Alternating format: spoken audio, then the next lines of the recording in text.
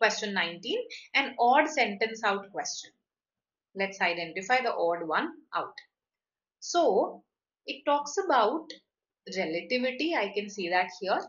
One of the most strange aspects of relativity that strikes readers right at the beginning is how the geometry of space-time can be counterintuitive, something that goes against your intuition. Why? The example for it has been given here. For instance, the shortest distance between 2 points in ordinary space is a straight line. But it turns out that in space-time, this straight line corresponds to the longest time. This is actually the longest distance. Okay, the straight line becomes the longest distance here. Why would that happen? Because space has a curvature.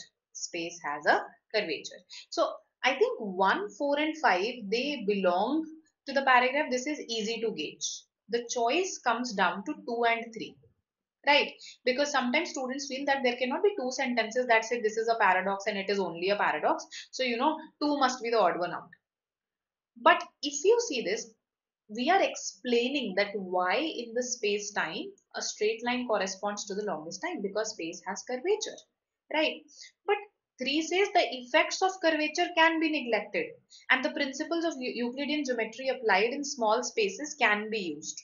So this talks about neglecting this curvature, whereas 2 says that it will not remain a paradox if it will be a paradox to you only if, let's say, you are not steeped in this new view of the world that relativity conjures up.